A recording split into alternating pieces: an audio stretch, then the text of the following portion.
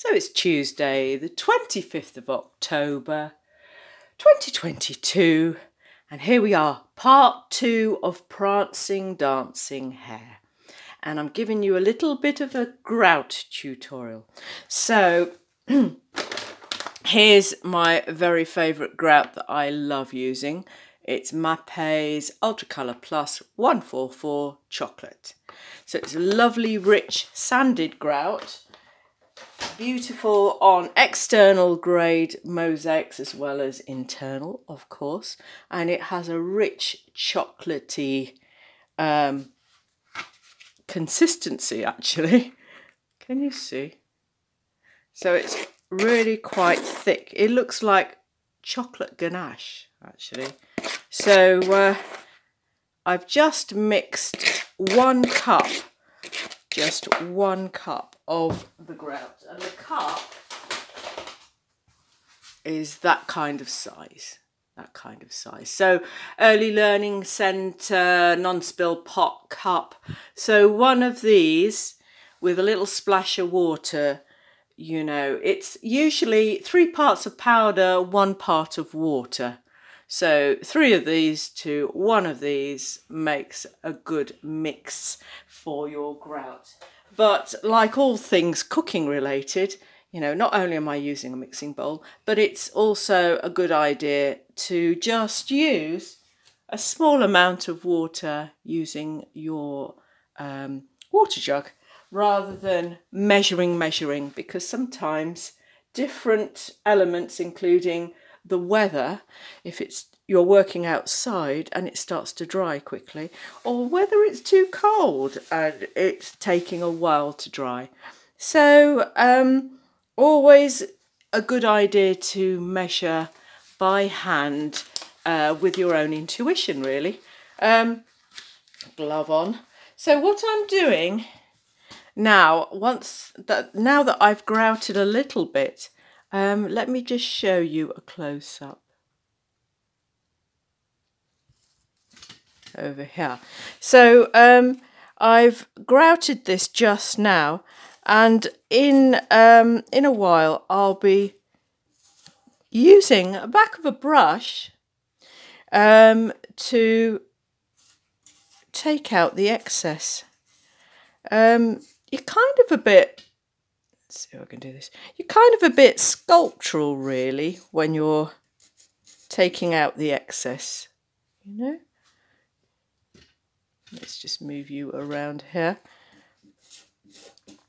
You could use just a glove when you're wearing it to get a better clean to it.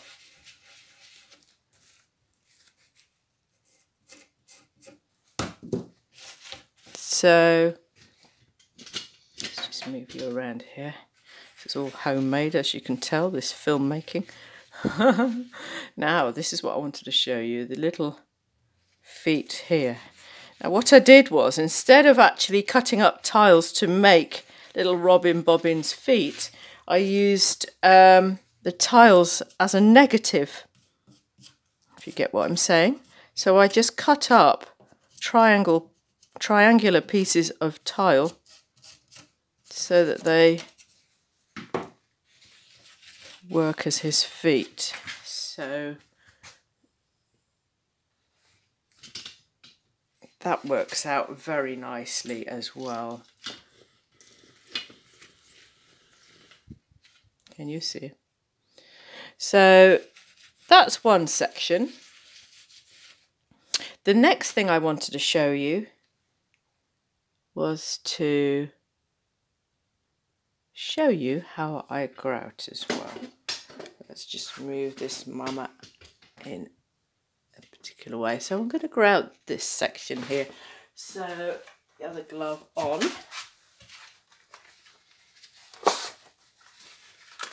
So you kind of wait for the grout to sort of, once you've mixed your grout, you kind of wait for it to sort of cure a bit or start to become active.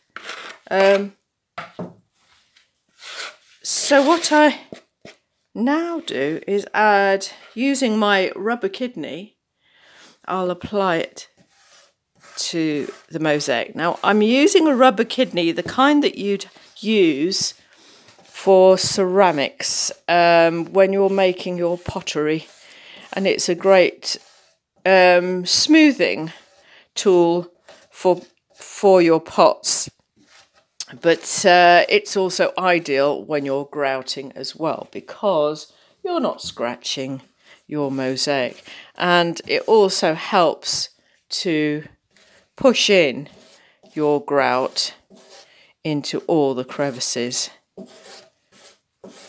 Some people use hands without gloves, and I don't even consider that kind of nonsense. So I like using very simple tools, hand tools that do the job very nicely. And I use these tools, things like this, on big mosaics as well, and it works. And it's a big rubber kidney, which you can buy in all mosaic supplies, but also at Tiranti.co.uk in that there London. So you can also find it online, and easy to do. I will set you a link later on. So this is what I'm going to be getting on with today. It shouldn't take me long.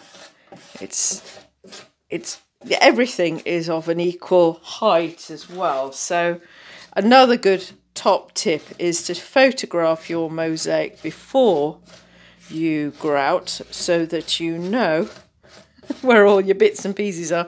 Because if you're doing something quite detailed and there are different heights, you want to make sure that you're digging out all those bits and bobs and not forgetting them. You know, that sort of thing. Let me just move this down a little bit lower for you. So that's all there is to it, really. And it cures very nicely. So I did that section just about 10 minutes ago, and it's already starting to cure. And you know when things start to cure, when it starts getting dusty. Can you see that's quite dusty? So you know that's ready to start using the back of the brush. But I've only used a small batch of grout for that section there that I've just grouted for you to see. Just for you I have done this. So part 3 coming up soon when I complete this. So see you soon. Bye.